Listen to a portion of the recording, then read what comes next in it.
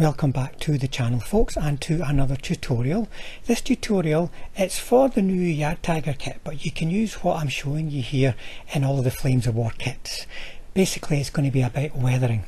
Now I've chosen the Jagdtiger as an example because it's a big chunky kit where we can really get our teeth into the subject. I'm not going to show you the painting of the Jagdtiger itself. There's plenty of other videos out there on the channel. Check out the Jagdtiger video, it's the most recent one for airbrushing. But anyway, let's get stuck in and show you how I got this nice weathered but hopefully subtle look on these lovely new Jagdtiger kits.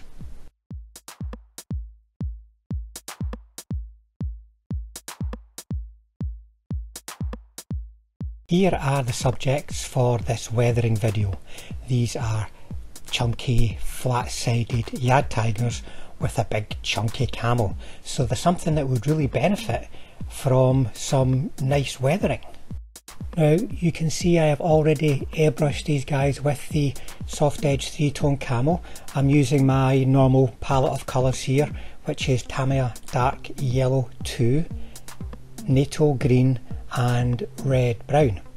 Now I've already washed them and varnished them. The wash has been applied with an acrylic wash from MIG Ammo.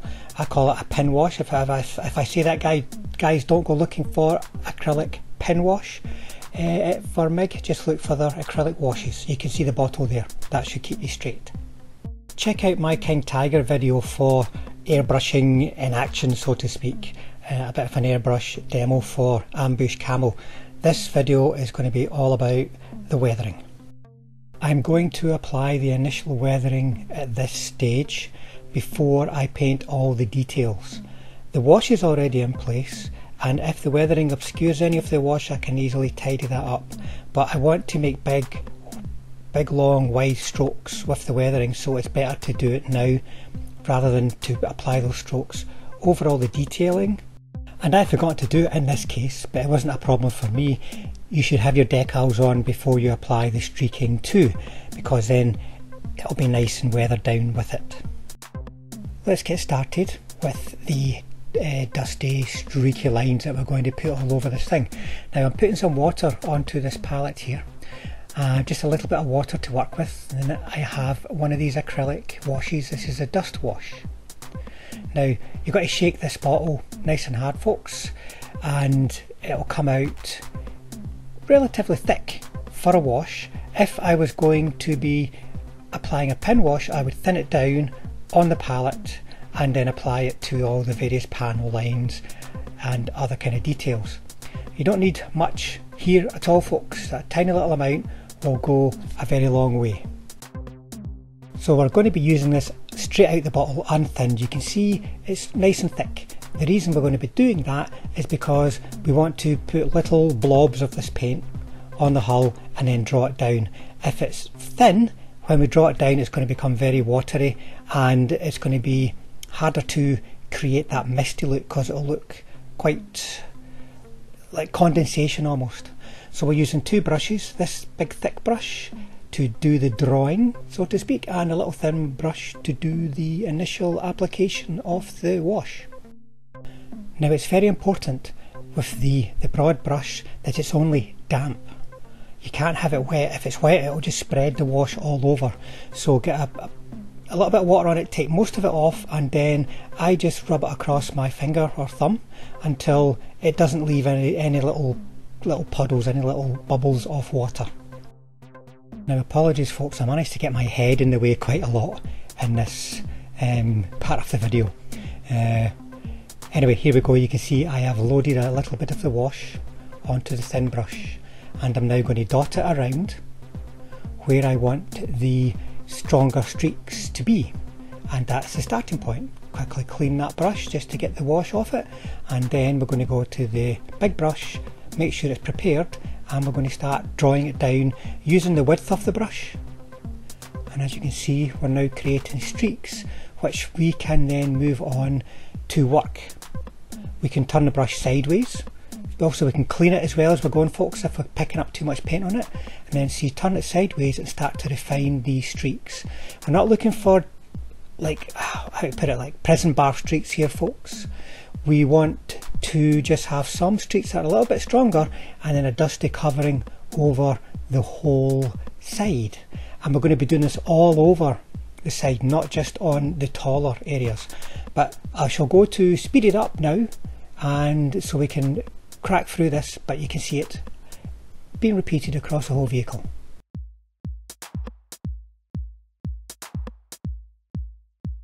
Larger areas are probably going to require a couple of passes, so to speak, where you're going to go in and maybe add a few more dots, draw them down a bit. Now this wash remains workable for quite some time. I would say if you want to remove anything you've got put on, then just really load the brush with water, not to the point where it's completely flooding the whole vehicle, because you'll cover areas that you don't want to remove perhaps, but if it's nice and wet and you're working it as soon as you've got the wash in there, the streaks ran down, then you can still remove anything that you don't want. And remember folks, it is still going to be possible to come back once we've painted all the detailing to accentuate any areas of weathering that we feel need a little bit more attention. You know, so you might think, okay, that area needs just a little streak, maybe a little dark streak as well as the light streaks. So you have the chance to go back. Don't try to do everything at once at this stage.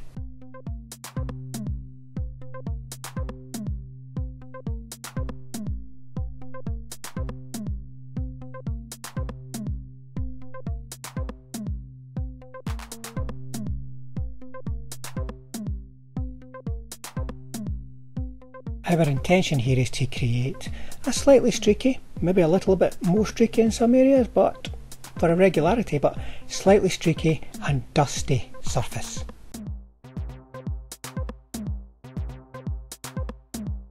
Now on the flat areas, we're going to dot some of the wash around, and then we're going to take our big broad brush and just move it around, dot it, speckle it, you know, get a bit of a regular dusting in there, and it'll just help keep the same finish on the flat surfaces as on the vertical surfaces without streaking, because there's not going to be any streaking on the flat surfaces, just an accumulation.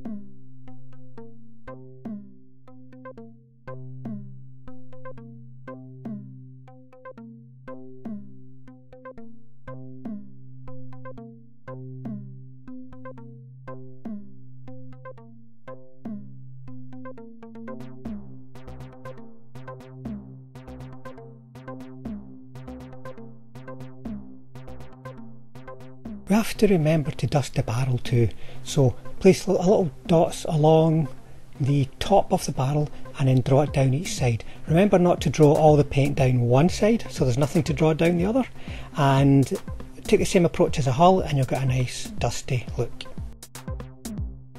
Hopefully this doesn't look like a daunting process for you folks.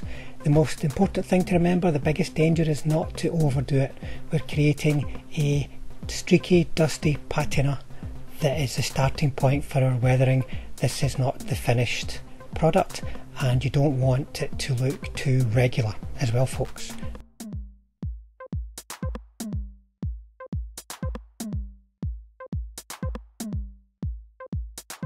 The next stage of the weathering is going to be applied over the top of the dusting, which is counterintuitive.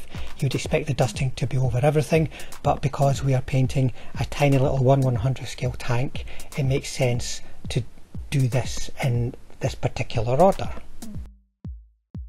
So chipping and scratching is a process that can easily be overdone again. We're trying to add to the patina here, and also when I'm applying my chipping and scratching, we're also going to use it as part of the highlighting process.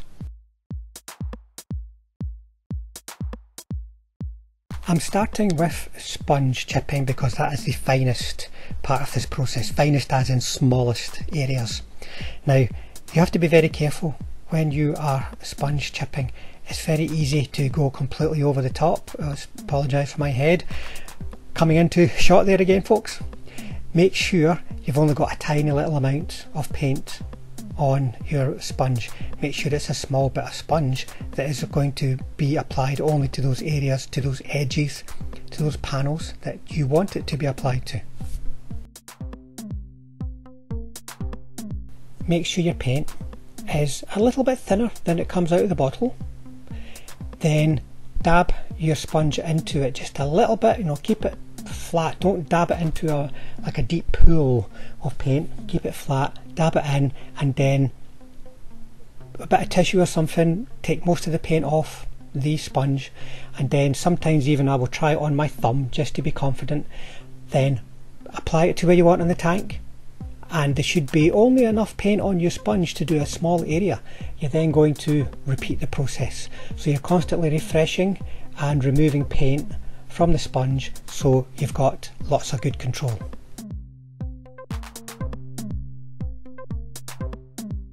I should say the colour I'm using is Iraqi sand. That is a good chipping colour for the dark yellow base colour. It represents lighter areas of paint that have been exposed under A, the camo colours, and B, the darkened outer surface of the dark yellow, and that is going to be the light chips. So folks, what we're doing here is creating a worn look where this light paint surface is become visible under the main surface.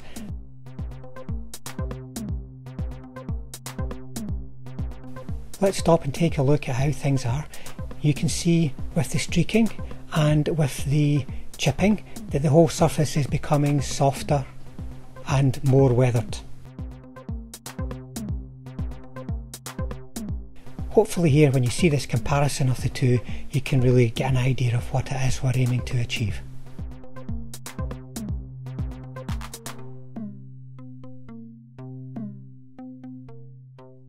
The next stage of the chipping process is some edge highlighting. I'm using the Iraqi sand again, and a brush which is a bit beat up because this process can be quite wearing on your brushes. So what I'm doing here is I'm hitting all the edges with the flat of the brush, creating a highlight whilst at the same time creating areas of more pronounced chipping. Now this isn't about drawing a line all the way along all the edges, because as I said, this is part of chipping. So you can create a highlight on an edge with a broken line. It does not have to go all the way along the edge.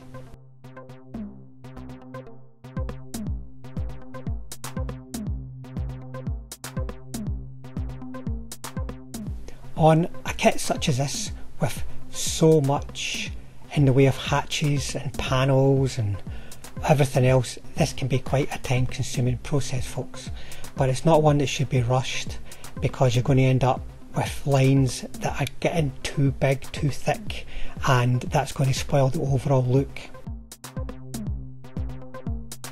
The fenders are a nice clear example of what we're trying to achieve. See, we want to be able to see the shape of the fenders, so we also want to create some wear and tear, so we put a chip all the way along that line, but it's chip chip chip chip, it's not a big long line, and that, as part of this process, remember folks, creates a highlight but at the same time chipping.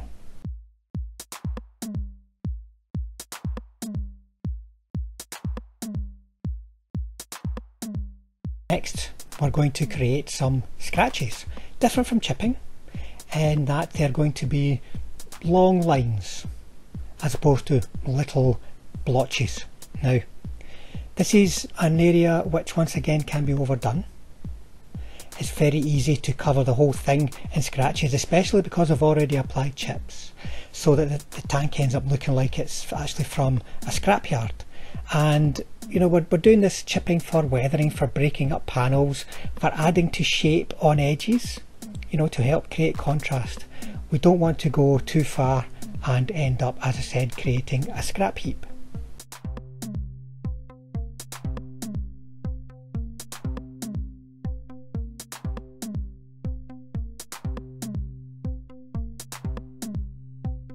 Make sure your paint is thin enough to flow easily off the brush so that you can make very, very light contact with the surface. And with a bit of practice you'll be able to paint a line which is kind of, imagine, a little bit thicker and thinner at various points to create an irregular scratch.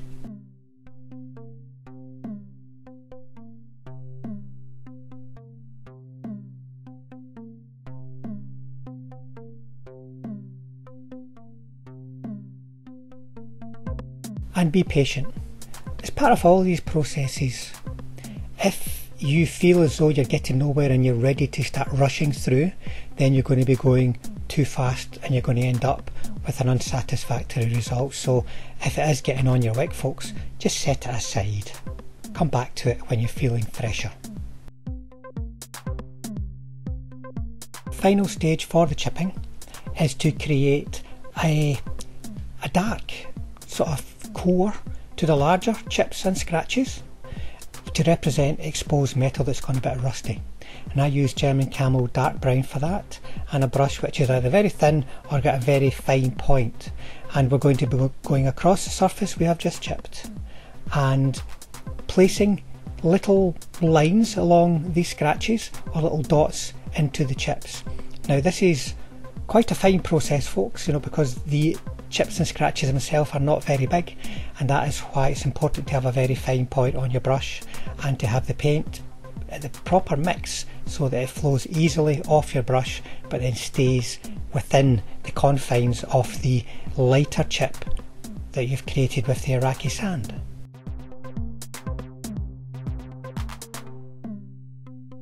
Contrast is an important thing to remember when you're doing this too, folks. For instance, if I have a light chip or a light scratch in the red-brown camel blotches, unless it's oversized, I'm not going to put a core of German Camel black-brown into that because it will just disappear. Likewise, the chips are going to look stronger in the dark yellow sections, so it's important to use the German Camel black-brown sufficiently to tone things down there, and then the scratch or chip will therefore become more visible. And remember, folks, on a light edge, a dark paint will stand out, which will actually help create contrast. It might sound, like counterintuitive to use a dark colour as a highlight, but if you've got a nice, clear German dark yellow edge, you can make it stand out stronger by putting a few dark chips on it.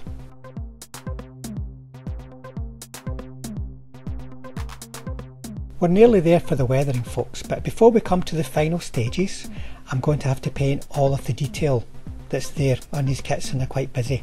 You've got exhaust, you've got the jack, you've got Pioneer tools, you've got towing cables. All of them have to be painted. They're quite demanding kits in many ways, these Jagdtigers. But I'm going to do all that and then come back to show you the final stages.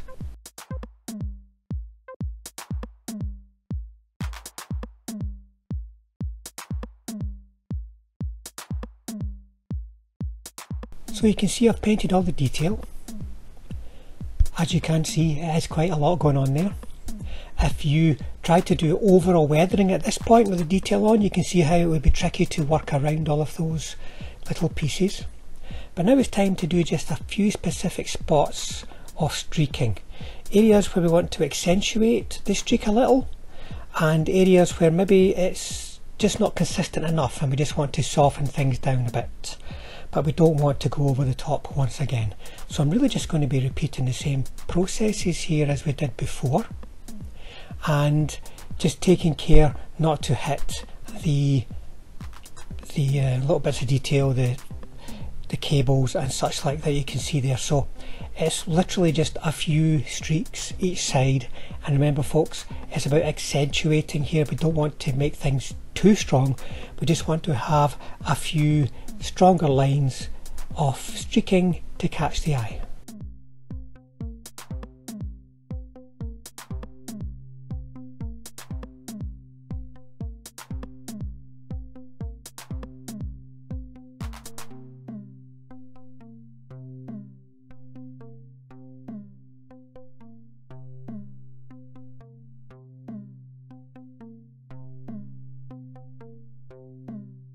for some variety, I'm now going to add a few dark spots. Not too many folks here, and then draw them down in the same way as we did before. And this can be quite a strong look, especially when done over the lighter areas, you know, the dark yellow. So just be careful. We just want to add a little bit of variety here, and we don't want to be applying this to the same level as we have for the lighter streaking.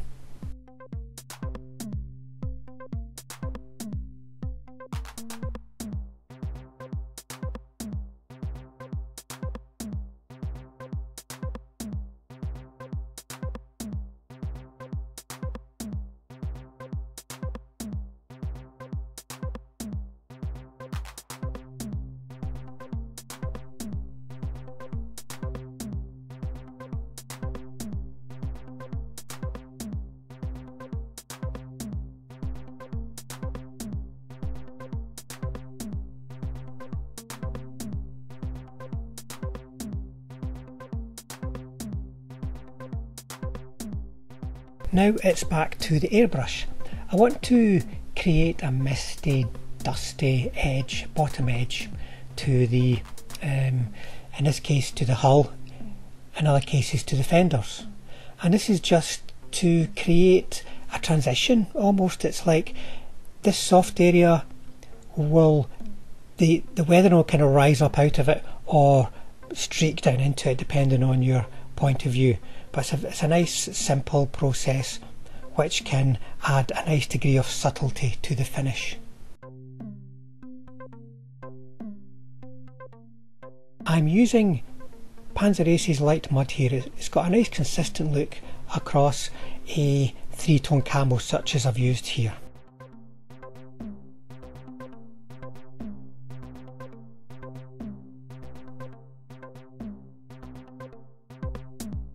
You don't want to overdo this, folks. It just has to be a misting. That's all you're after here.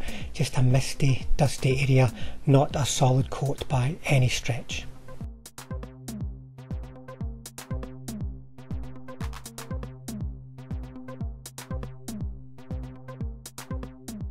Now for the tracks, to put some weathering on, I'm going to use some pigments. I'm using a light, sort of dry earth kind of colour here.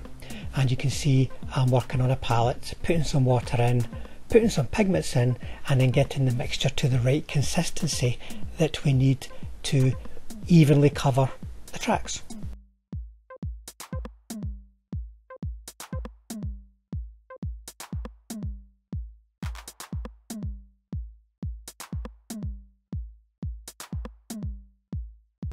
If you are not familiar with pigments and don't work with them regularly, be careful not to put on too much. You're not putting on a paste. As you can see here, it's going on really quite thin and I'm spreading it around. You will know how the finished look is once it's dry and not before, so don't try to put more on because you think there's not enough. It's a lot more easy to put more on once it's dry than it is to take it off once it's dry. Now you'll notice I'm putting it on the tracks themselves, the treads of the tracks. I'm not putting it on the wheels. I've already weathered them, and I do have a specific video about weathering wheels, folks. I'll put a link at the end of this video to that. This is just about getting a bit of colour into the tracks and a bit of definition, a little bit of shape by using a light pigment against the dark colour of the track links themselves. Once the pigment is dry, you can go back to the tracks and then clear any flat areas that through wear and tear wouldn't have any pigment on them, wouldn't have any earth on them, and then just try and even things up and maybe draw any pigment away from the rims of the wheels where it tends to gather unrealistically.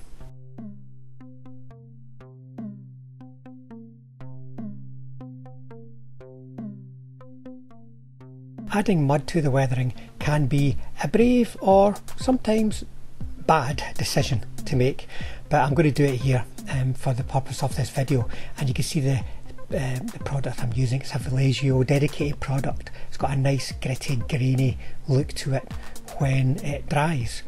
Now you want to be keeping your application of mud to the minimum, shall we say. You want to put it where it would naturally gather, like on the backs of the tracks here on the sides in this case, but not on the sides of fenders, folks. Remember, fenders keep the mud inside. If you've got mud on the outside of fenders or shoes that would suggest that the mud is deep enough when the tank's driving through it for it to reach that level. I'm using an old brush for this, folks. You know, it's well past its best, there's almost no hairs left on it. I'm going to think carefully about where I'm going to put some mud. So I'm going to put some near the front where the track is whipping back around as it's driving forward, so to speak. And you can see how little I'm putting on here. You've got to keep it in scale as much as you can. And then some at the back where the track once again is whipping back underneath the hull. And then just a few spots along the edges here. We don't want to just put mud all the way along because it's a bit oppressive looking, you know. So just a few spots that are going to catch the eye, and I'm going to do a treatment once this is dry as well, folks, to help this stand out a little more against the hull. Where the fenders are missing on the rear, I'm going to put a nice thick lump there. You know, there's a lot of activity at the back of a tank. You know, when a track is crawling its way forward, it's chucking a lot of earth, a lot of mud onto these areas. And I'm also going to do the bottom of the hull, just in case it's bottomed out, so to speak. And I'm going to do that on the front of the hull too. It's a bit of a heavy kind of weathering, but it's worthwhile doing for the purposes of this demo. With the exception of the rear, where I've put it on quite thick, all the other areas I want to be putting on quite thin. You know, you can lump it on initially but then draw it off, so you're just creating a gritty, muddy surface. Leave that to dry for a day and then add a little touch of pigment powder, such as the light pigment we've already used, and that will really help it stand out from the rest of the hull. And that is us done, folks. I hope you found this interesting and useful. If you did so, please like and consider subscribing. I'd like to thank all the people who are subscribing to the channel. It helps us develop the channel further and bring these kind of tutorials and content about Flames of War that, you know, people enjoy. You know, it brings it to YouTube, and YouTube spreads the Flames of War knowledge out there if you guys are showing it's the kind of thing you're interested in. So I'll leave you to have a look at some more stills, folks, and thanks again for watching. Hit the bell button and I'll see you all on the next one.